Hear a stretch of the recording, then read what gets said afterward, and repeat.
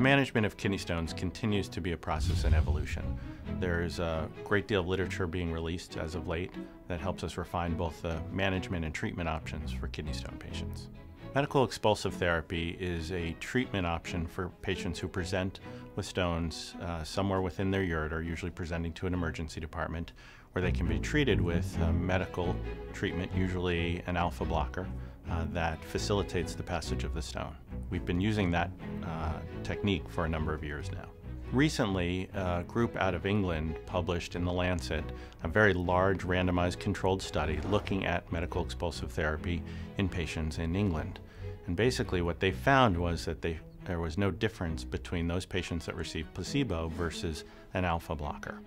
This study raised a few questions. Number one, this was a technique or a tool that we've been using for a number of years, and there's a great body of literature that supports its use both in physiology and in small series and meta-analysis.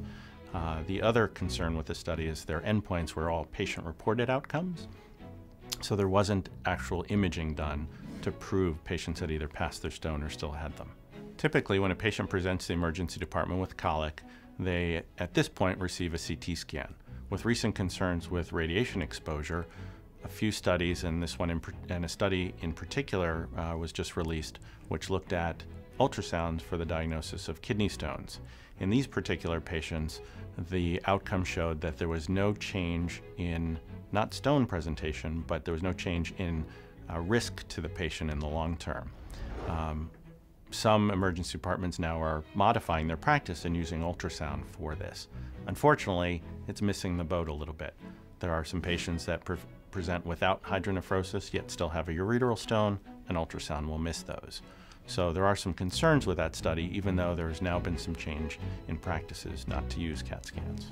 Kidney stone disease, still a very common disease for our patients, is something we still struggle with at times because there are some things yet to learn. So looking at the literature critically, how they're published, what they say, these are all things that we need to be ever vigilant for so that we can provide the best care for our patients long term.